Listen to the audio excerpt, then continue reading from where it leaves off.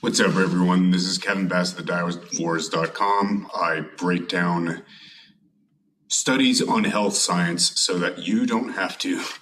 For this purpose of this video, we're going to be talking about lean muscle mass loss in fasting. And I'm going to show using two studies. One is a randomized controlled trial published in the Journal of the American Medical Association, Internal Medicine, and one is a meta-analysis of all available randomized controlled trials on intermittent fasting, time-restricted feeding, showing that indeed time-restricted feeding, intermittent fasting produces no significant benefit to health, but produces a loss in lean mass, or rather, potentially, that intermittent fasting produces a comparable loss in weight to chronic calorie restriction, although that's uncertain, but perhaps a comparable loss in body weight as chronic calorie restriction, but produces greater lean mass than chronic calorie restriction. So in other words, if you're thinking about maintaining your muscle mass, it's a bad idea to be doing intermittent fasting. And this video piggybacks off of the last few videos that discussed some of Dr. Huberman's bad recommendations with respect to intermittent fasting. And I'm now going to show in greater detail that these are the case in these separate videos. And I'm going to explain certain aspects of the research on fasting that will allow you to then make a decision about whether or not you should use intermittent fasting or time-restricted feeding for weight loss. And in this case, as I said, I'm mentioning lean mass. So let's get to it and talk about it. This is a randomized controlled trial. It's the largest, most rigorous randomized controlled trial on time-restricted eating. They had two groups. One group was consistent meal timing, CMT group. They're instructed to eat 3 structured meals per day. And then there was a time-restricted eating group, which was instructed to eat, whatever they want, as much as they wanted from only an 8-hour period between noon and 8 p.m. And then completely abstain from any eating from that 8 p.m. until noon the following day. And then just do that over the course of this 12-week randomized controlled trial. And this, again, was the largest one done. That's why it's published in JAMA Internal Medicine. And so the primary outcome was weight loss here. And then they had secondary outcomes of changes in weight, fat mass, lean mass, fasting insulin, fasting glucose, hemoglobin, A1C levels, estimated energy intake, total energy expenditure, and resting energy expenditure. And in these 116 participants, there was no difference in the decrease in weight between the time-restricted eating group and the consistent meal timing group. So the time-restricted eating group saw a negative, a loss of 0.94 kilograms, is about 2.2 pounds, maybe about 2 pounds in this case, exactly about 2 pounds. And then the CMT group lost about 0.68 kilograms, which is like a pound and a half or 1.7 pounds. So the time-restricted eating group over the course of 12 weeks lost a little bit more than half a pound, which was not statistically significant. There's no significant difference between the groups. But interestingly, there was a significant difference in appendicular lean mass index between the groups. So the time-restricted eating group actually lost about, a quarter of a pound of muscle, which is it's not a quarter pound of muscle. It's a quarter pound of lean mass on the,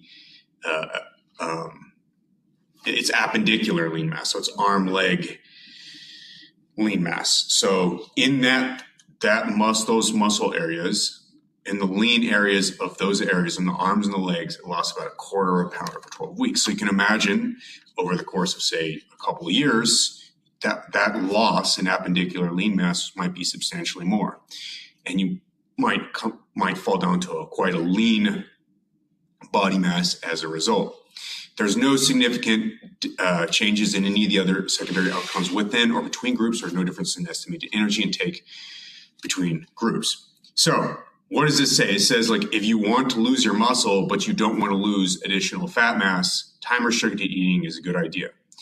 So in this case, eating, feeding window from noon to 8.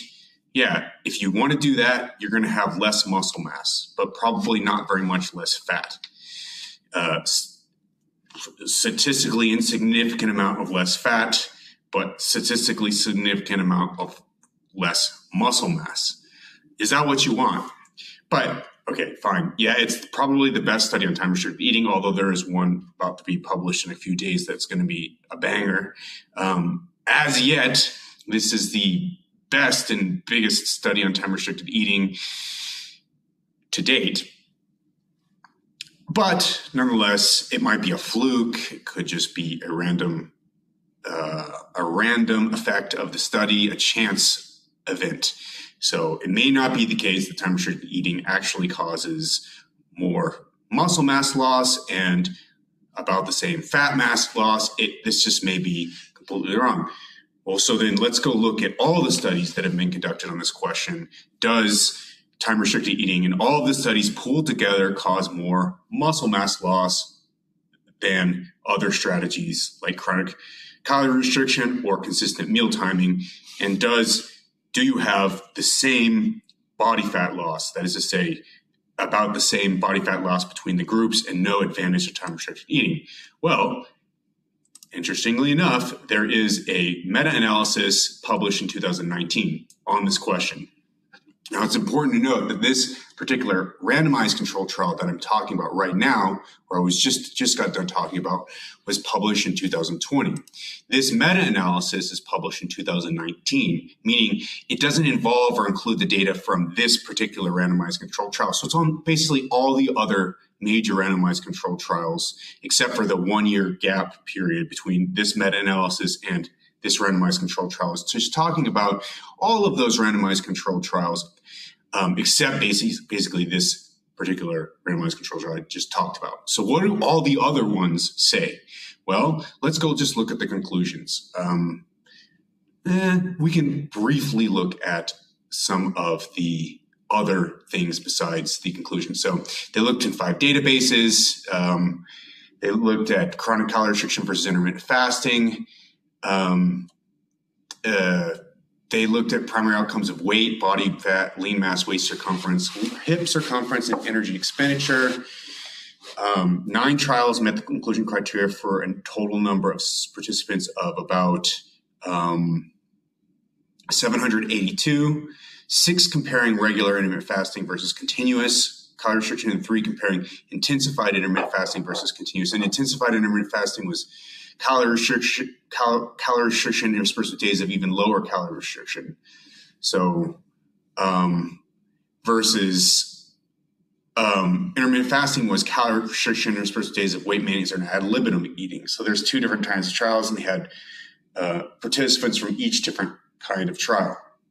Okay, so here's the banger. Here's the kicker, man. This kind of intermittent fasting doesn't look to be time-restricted eating. It looks to be whole days where they're actually restricting calories, followed by days in which they're at maintenance, or days at which they're intensely restricting calories, followed by days in which they're restricting calories less. It's a slightly different paradigm. So it's not just like you're fasting for the day and then you're eating more in the evening, like time-restricted eating. It is rather that you're having entire day-long periods in which you're having reduced calorie intake. Okay, so it's a little bit different, yet nonetheless, we have the same outcome. Lean mass was significantly lower in the regular intermittent fasting versus continuous group, on the order, in this case, of almost 1 kilogram less of lean mass, okay? There was a low heterogeneity. Okay, well, it's important to say there were no differences found for the remaining outcomes for both comparisons. So no differences in body weight, no differences in fat mass, waist circumference, hip circumference, energy expenditure, none of these things. The only difference found was in lower lean mass. So that suggests that intermittent fasting is causing people to lose muscle but not lose additional weight. That's pretty bad. And it also suggests that people are losing less body fat because if they're losing more muscle, but they're not losing more weight, that means they're losing less body fat to compensate for the greater amount of muscle that they're losing. That's pretty terrible.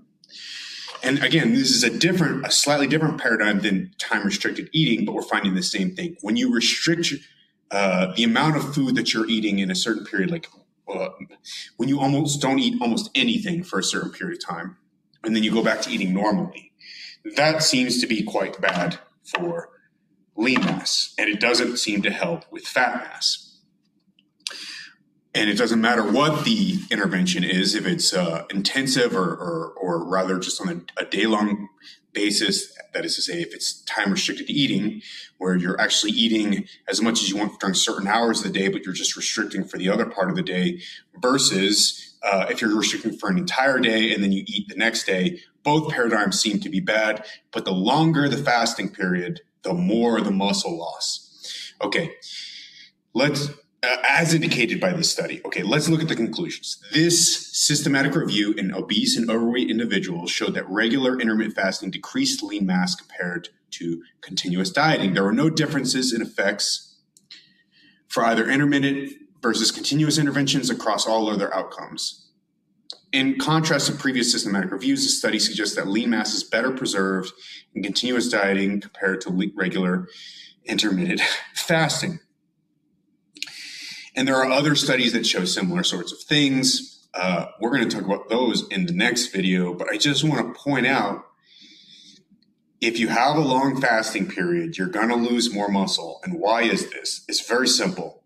Every time you eat food, that refills essentially your energetic state. There's essentially, maybe it's more complicated than this, but essentially each meal refills your anabolic state. It fuels your growth state. And when you have a long period of time when you're not fueling your growth state, your anabolism, you're not fueling essentially your muscles through both calories and protein, there's independent mechanisms by which your muscles are supported in your muscle mass through both calories and protein. They converge on ultimately the same outcome, which is muscle protein synthesis and ultimately hypertrophy of the muscle. But each of these pathways need to be constantly fed on a regular basis, or they'll turn off and you'll start catabolizing muscle, because you will start drawing from your muscle the energy that you need to survive. And if you do this over and over and over and over again over a long period of time, eventually that will eat away at your muscle and you'll have less muscle. Okay? So again, these studies found no benefit, no advantage to intermittent fasting over chronic calorie restriction for weight loss, but they did find a downside to intermittent fasting in terms of your muscle mass loss. People really need to understand this, because on the internet, it's often hyped that intermittent fasting is going to be some sort of panacea. It's going to allow people to gain muscle and lose fat and increase their metabolism. All this is hokey bullshit. It's total bullshit. It's going to increase their dopamine because they're blah, blah, blah, blah, blah. This is all made up bullshit.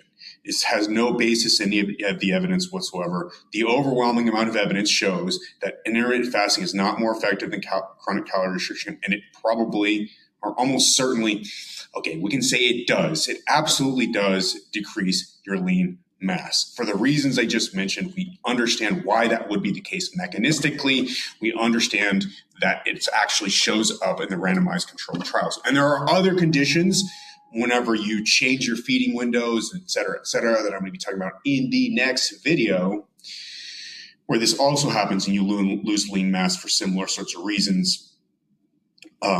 But yeah, that's an established effect. So please understand that. And I hope you guys understand that people who are pushing intermittent fasting for muscle mass retention and body fat loss and some sort of special method, they're full of shit. Intermittent fasting doesn't do any of these things. This is a bunch of freaking bullshit. Okay. And we really need to follow the data so that we understand that and we don't fall prey to grifters on the internet who are making money by giving us bad information. How do they make money by giving us bad information? What if they say they're not making any money? They're actually just giving free information, but they're not. none of these people who are mass influencers who have a major platform and tens of thousands or millions of followers, none of them are doing this for free. They're all making a ton of money. They're all making a ton of money, and there's different ways of making the money and monetizing. But in many cases, these people are using these grand claims about these things that people want to hear about or be excited about. They're saying things that are not supported by evidence, and therefore nobody else is saying them, so they're going to say them. And they're acting very confident about it to sell something, to sell an idea to people, which then gets them following and gets them clout. And then it allows them to monetize in all sorts of different ways. You can monetize through speaking engagements, through supplement companies, through affiliations. So you can be affiliates for all sorts of different companies and mention that you use them. You can be an advertiser. So often these people advertise for, like, Athletic Greens is like one of the companies that these people advertise for and have affiliations with. And these kinds of things make a lot of money. YouTube makes people a lot of money once you start getting enough views. So when people give out this quote unquote free information that's hyped and it's not based on evidence, they're not doing it out of their own goodwill. They're doing it because they're making money. And you have to understand that conflict of interest. If you say something new and novel and exciting and something nobody else is saying because it's not supported by the evidence, that's why nobody else is saying it, then you get attention. That's why they're doing it. They're doing it so they get attention and they make money. That's how they get to make money. Okay? So don't fall prey to this crap. It's grifting, it's terrible, it's unethical, it should be illegal. This should be illegal. This kind of thing where people tell people false information about these different fasting paradigms, it should be illegal. So don't fall for it. And I'm trying to help you guys not fall for it. I'm going to go make another video about timing of the eat feeding window and explain what the current evidence says about that. I have a cold, sorry. What the current evidence says about that. Thanks for watching. You can find me on TikTok, Instagram, Twitter. You can find me on YouTube. You can find me on my podcast at the Kevin Bass Show, if you're watching the YouTube. All the links are below in the description. And then you can also, of course, find me on Patreon. I could use people to become my patrons. That would be very helpful for me because I have bills to pay just like everybody else. And I'm not a grifter, so I'm not making these super exciting claims that are then going to give me tons of followers. I'm telling the truth. And while I do make some money from this, it's not always a whole lot. So if you could help out, that would be awesome. And then it's patreon.com. And then my username there is Kevin N. Bass, Kevin, 2 N's. KEVINNBASS. That's me at Patreon.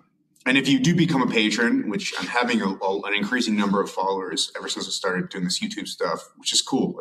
That's much appreciated. I appreciate all you guys who do that. If you do become a patron, please send me a message on Instagram or Twitter.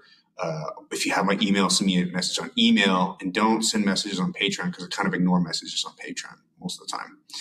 I have enough social media platforms to pay attention to, so please do it over Twitter or Instagram. Speaking of which, I know one of you guys sent me a message recently. I'm going to go check it out and try to respond because I know it was like 1 or 2 days ago.